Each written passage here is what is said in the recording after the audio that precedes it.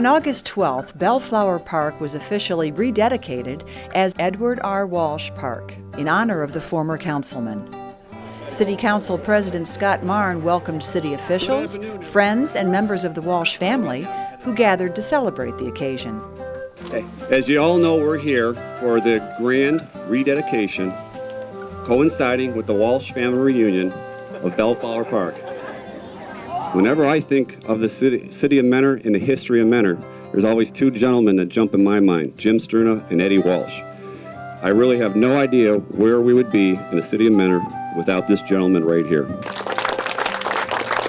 Walsh served on Mentor City Council for nearly 35 years. During that time, he oversaw Mentor's transformation to the largest city in Lake County. Walsh advocated for growth in industry to provide a strong tax base to support city services, recreation facilities, and infrastructure.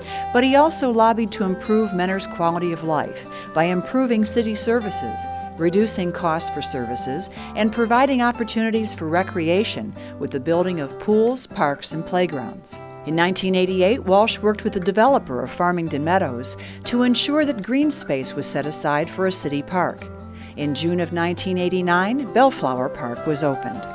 Before cutting the ribbon on the newly named park, Ed Walsh took the microphone to thank all those in attendance and to comment on the community he loves. You know, you see Eddie Hughes, who helped me, Richard Henning, started years ago together. I can go on, and my neighbor Larry and Sheila, and all my grandchildren, God love them, you know.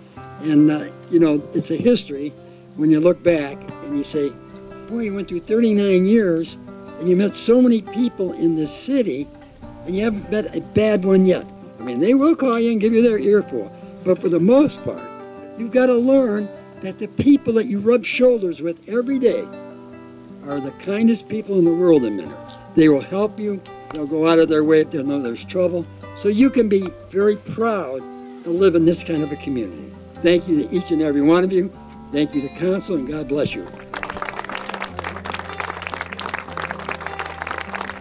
The ceremony ended with the entire Walsh family cutting the ribbon for the newly named park and the Walsh grandchildren unveiling the sign bearing the new name, Edward R. Walsh Park. There we go.